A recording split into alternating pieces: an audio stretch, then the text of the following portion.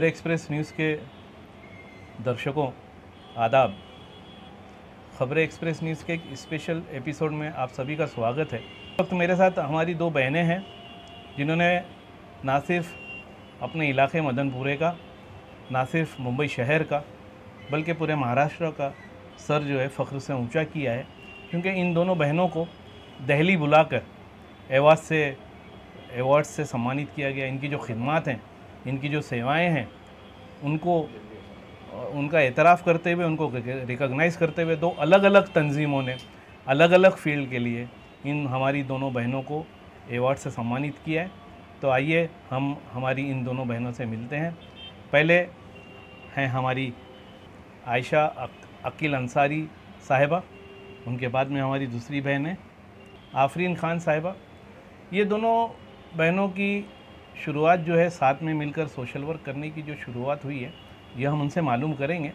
मैं ज़रा सा ब्रीफ कर दूं कि बॉम्बे म्यूनिसिपल कॉरपोरेशन और गवर्नमेंट ऑफ इंडिया की जो महिला बचत गट योजना है, उसके तहत ये दोनों बहनें एक साथ आईं और बहुत ही अच्छा काम कर रही हैं।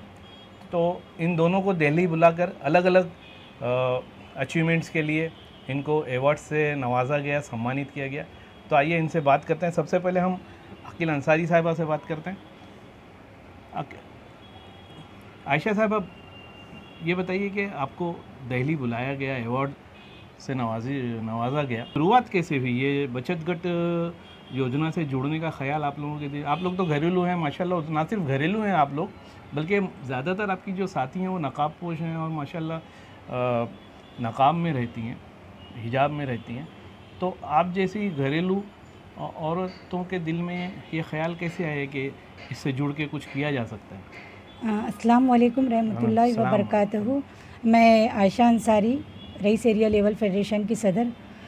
दरअसल भाई, बचत गट की जो शुरुआत है ये तो 3 साल का सफ़र है हमारा, और यहाँ तक पहुँचने में हम दरअसल जितनी बहनें मेरे साथ शामिल हैं उनमें समाजी खिदमत का एक जज्बा था, पहले से ही था, और हम लोग कुछ करना चाहते थे, लेकिन समझ में नहीं आ रहा था कि कैसे किया जाए। रईस भाई से जब मुलाकात हुई, रईस भाई ने हम लोगों से बताया कि इस तरह से बीएमसी में स्कीम्स वगैरह हैं, और वहाँ तक का ले जाने का जो भाई का मकसद था वो यही था रईस भाई का कि भाई औरतें जो है वो किसी के सामने हाथ ना फैलाएं और अपनी मेहनत से घर बैठकर कुछ अपना किफ़ालत का ज़रिया बने अपने घर वालों के। तो उन्होंने ही हमारा जो है बचत गट जो है वो रजिस्टर भी कराया। पहला बचत गट हमारा बना जो सुपर 20 महिला बचत गट के नाम से फेमस हुआ। फिर धीरे धीरे ये कारवां बढ़ता गया और अब माशाल्लाह मेरे साथ 110 बहनें शामिल हैं इसी जज्बे के तहत, और हमारा मकसद सिर्फ़ और सिर्फ फलाह का है और उन बहनों को सामने लाना है जो माली मुश्किलात से सामना कर रही थी और बहुत परेशान थी। उनके पास हुनर ज़रूर था, लेकिन उनके पास वसाइल नहीं थे इस तरह के।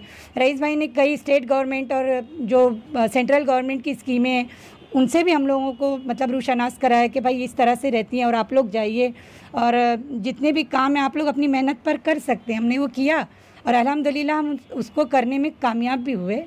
और आज हम सबसे पहले हम लोगों ने अपना बचत गट रजिस्टर कराया, फिर एक फेडरेशन रजिस्टर हुई, फिर नेबरहुड में हम लोगों ने एग्जीबिशन किया, छोटा सा ही किया लेकिन वो भी कामयाब रहा। उसके बाद हम लोगों ने बहुत से बेवा आश्रम में जाके हम लोगों ने उनके भी चेहरों पर मुस्कुराहट लाने की पूरी कोशिश की।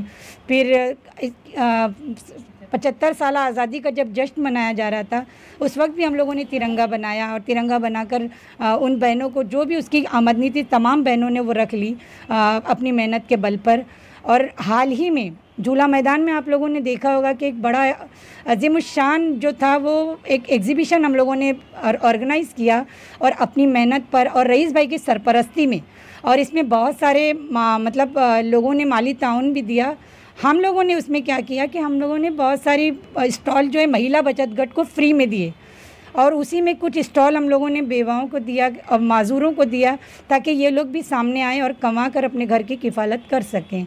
और इसी नुमाया कारकर्दगी की वजह से क्योंकि उस वक्त सादत भाई ने मेरा इंटरव्यू लिया था एग्जीबिशन के वक्त। सादत खान ने, हाँ, इनकलाब से जो सब एडिटर हैं उन्होंने मेरा इंटरव्यू लिया था, और वो मेरे मोहसिनीन में शामिल हैं इस वक्त। और नदीम भाई हैं और रईस भाई हैं, इन लोगों की वजह से मेरी ये नुमाया कारकर्दगी जो है वो दिल्ली तक पहुंची। और अल्हम्दुलिल्लाह अंकी भाई गमंडी राम गोवानी ट्रस्ट से के चेयरमैन जो है निदर्शना गोवानी, जो हर साल वुमेन एम्पावरमेंट पर प्रोग्राम करती हैं, बम्बई में करती हैं, लेकिन इस साल G20 की वजह से ये इजलास जो रहा वो दिल्ली में हुआ और वहाँ पर ये अवार्ड से हमें नवाजा गया। मैं उनका भी शुक्रिया अदा करती हूँ कि बहुत एहतराम के साथ उन्होंने स्टेज पर बुलाया।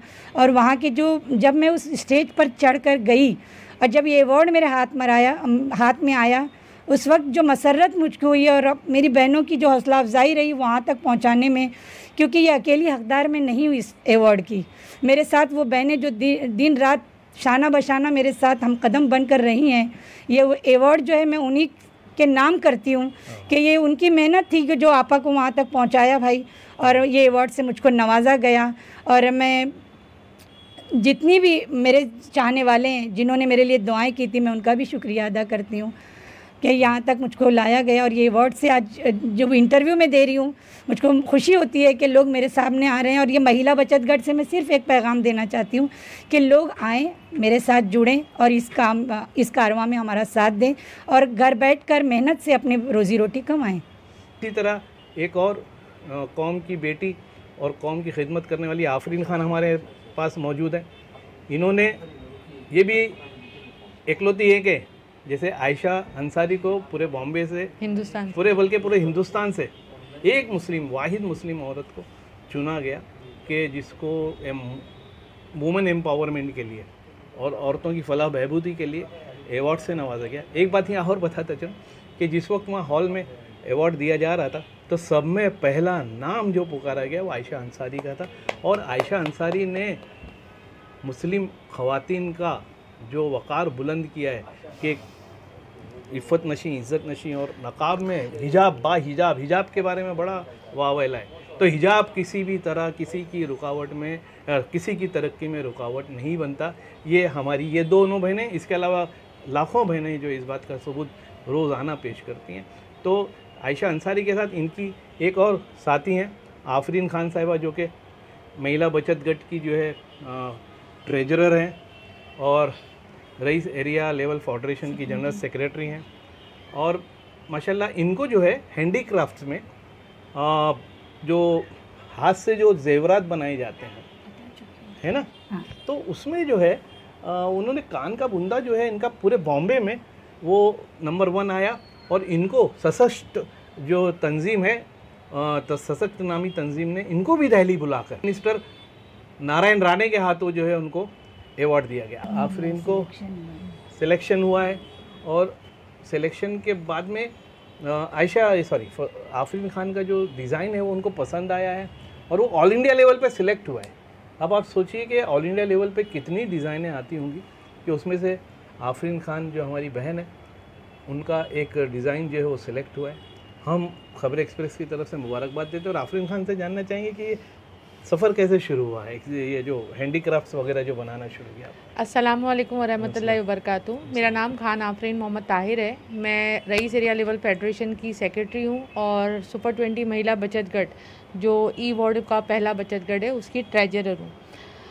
एक्चुअली भाई ये कैसा है कि महिला बचत गट जिससे हम ज्वाइन हुए हैं ना, उन लोगों का मकसद होता है कि औरतें खुद कफ़ील हों, औरतों का कुछ ऐसा काम हो जिससे वो उसमें मतलब आगे बढ़ सके। तो जब हम ई वार्ड से जुड़े, इस स्कीम से जुड़े, तो हमसे बोला गया कि आप अपना कुछ बना के बताइए जो कुछ अलग हो, कुछ अच्छा हो, जिसमें आपकी महारत हो। तो हर कोई कुछ ना कुछ अपने हिसाब से बना रहा था। मैंने मेरे हिसाब से क्रोशेट की ज्वेलरी को सिलेक्ट किया और अल्हम्दुलिल्लाह सबसे पहले तो मैं आपको बता दूं कि पिछले 4 साल के बाद में काला घोड़ा फेस्टिवल हुआ है, क्योंकि लॉकडाउन में वो हो नहीं पाया था। तो काला घोड़ा आर्ट फेस्टिवल में पूरे ऑल ओवर इंडिया से स्टॉल लगते हैं, हर इंडिया का हर आर्ट वहाँ पे आता है। बाकायदा आयशा आपा, मैं, हमारी सेक्रेटरी है सायरा खान, ट्रेजरर है सायरा खान, हम तीनों पॉइंट पे गए थे। वहाँ मैं मेरी ज्वेलरी लेके गई थी और वहाँ जाने के बाद उन लोगों ने हमारी ज्वेलरी को सिलेक्ट किया और काला घोड़ा आर्ट फेस्टिवल में 3 दिन के लिए हमें फ्री ऑफ कॉस्ट स्टॉल दिया गया था। तो पहला अल्हम्दुलिल्लाह हमारे जो ALF का बोलते ना फर्स्ट लेवल वो था कि हम काला घोड़ा में सेलेक्ट हुए हमारी ज्वेलरी के हैंडीक्राफ्ट की वजह से। अब जब ये सेकंड लेवल था, लर्निंग लिंक फाउंडेशन है जो BMC के सारे वार्ड्स को ट्रेनिंग देती है भाई। जितने भी अपने बॉम्बे में वार्ड्स हैं, हर वार्ड में उन लोगों की 1 रोज़ा 2 रोज़ा 3 रोज़ा ट्रेनिंग होती है, जिसमें वो औरतों को जो बिज़नेस कर रहे हैं उसको किस तरीके से इस्टेब्लिश करें। जैसे गूगल पे कैसे डाला जाता है, यूट्यूब पे कैसे डाला जाता है, अमेज़ॉन पे कैसे डाला जाता है, आप MSCME का रजिस्ट्रेशन का सर्टिफिकेट कैसे बनाते हैं। तो वो जो सारी जानकारी होती है ना, वो लोग 3 दिन में 4 दिन में देते हैं। तो उनकी एक टीम है जो पिछले कई महीनों से अपने सारे वार्ड्स में काम कर रही है, लोगों को जागरूक कर रही है। तो उन लोगों ने एक मतलब उन लोगों की 8 स्टेट में जो टीम काम कर रही थी, उनमें जो महिला बचत गट थे कई 100 की तादाद में, उसमें से जो यूनिक आइटम बनाती है, जो समथिंग कुछ अलग होता, उन लोगों को सेलेक्ट किया गया था। जो हमारे इंडिया के मिनिस्टर है श्री नारायण राणे सर, उनको क्योंकि वो माइक्रो फाइनेंस के लिए आजकल मतलब काम करते हैं, तो जो लोग यूनिक आइटम बनाते हैं जो थोड़ा सा अलग है किसी से, उन सारे लोगों को सर से मिलाया गया और वहाँ पे हमारे सामान को प्रेजेंट किया गया। तो मेरा सिलेक्शन पूरी मुंबई से हुआ था मेरे आइटम के लिए।